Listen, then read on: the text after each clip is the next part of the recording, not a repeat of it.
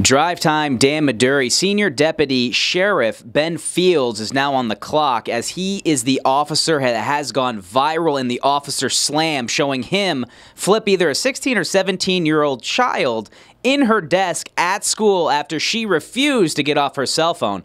Playing Candy Crush, Words of Friends, we don't know yet, but the fact remains is that Ben Fields simply overreacted, took a situation, immediately escalated it by standing over this young girl, stating these words, "Are you going to get up, or am I going to make you get up?"